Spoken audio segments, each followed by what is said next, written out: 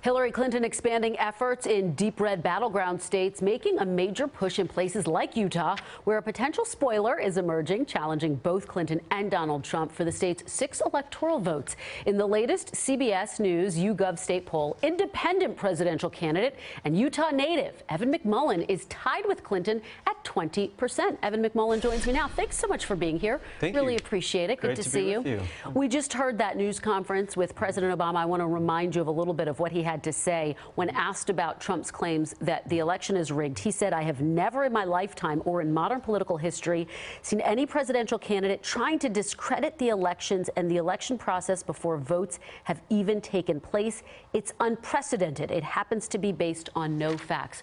Your reaction and your response to Trump's making these claims? Well, first of all, I think it's ironic because if there is any rigging of the election, it's what Russia is doing by interfering, by conducting cyber attacks against the DNC. Obviously, I'm not a huge fan of the DNC. I don't align with them. But I'll tell you what, I'm an American, and when I see a foreign power trying to undermine our democracy, I object to it and I call it out. Donald Trump is encouraging it. Important to remind our viewers, you served with the CIA, so you're making this statement with some authority, right? Oh, absolutely. Look, for those of us who come from the intelligence world, we see what Russia is doing, and it's plain as day what they're trying to do. They're trying to undermine Americans' faith in their political process, our faith in our political process, and also, I think, try to influence the election towards Donald Trump, who is aligned with Vladimir Putin, one of the most destabilizing authoritarians in the world today. And something that President Obama was just commenting on as well. I want to talk to you about your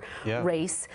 A lot of folks see the race that you're running. You're very competitive in Utah, as we've just said. But in order for you to actually win, the only chance is that neither candidate would get 270 votes, and then the race would get kicked to the House of Representatives. The only time that scenario has happened is twice in our entire history. The last time in 1824. So what do you say to critics who say that your campaign is purely symbolic, purely aimed at taking votes away from Donald Trump? Well, we object to Hillary Clinton and Donald Trump. I firmly believe that the time has come in this country for a new generation of leaders. We see it in both of these candidates, both deeply corrupt, both self-serving. Donald Trump is a bigot, a misogynist who has divided our country, race against race, religion against religion. It's time for something new. So we're building that. It's important that we stood in this election to do that. Yes, we stood up with 3 months to go because the time was running out. I hoped somebody else would do it. They weren't going to do it in the end, so I got in. Do you have a realistic path, though? Well, as you pointed out, if the race is very close, we could block both of them by winning Utah or Idaho or Wyoming.